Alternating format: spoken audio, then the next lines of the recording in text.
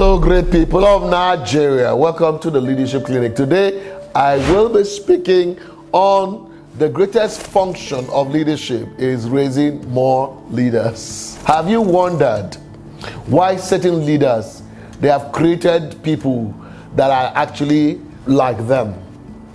In every organization that has made a great progress, you will see succession planning very critical, very outstanding, and very, very, very obvious in the organization, because people always think about connecting the past to the future. People always think about connecting the future actually with the past. What does that mean? It is a responsibility of leaders to create other leaders. So your responsibility is not to keep followers. Your responsibility is to convert followers into leaders. When you find people who are struggling to lead and you provide them the opportunity to lead, you provide them the opportunity to learn leadership, you provide them the opportunity to become leaders. And if you have more leaders in the organization, the more progress will occur, because you have more people that think responsibility, you have more people that think it's about us. You have more people that think about productivity. You have more people that think about making a difference, making an impact. And leaders are always concerning themselves about the well-being of others. So you have people that will have a lot of headache because the organization is not making progress, and they are ready to do the necessary sacrifices to boost the image of the organization. That is why any leader who understands this role will be respected.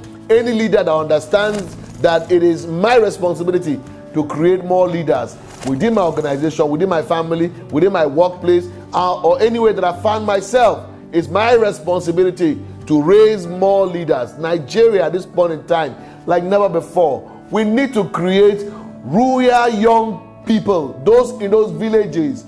We need to convert them to leaders. When they think like leaders, they will throw out the political class who come to spoil them with money.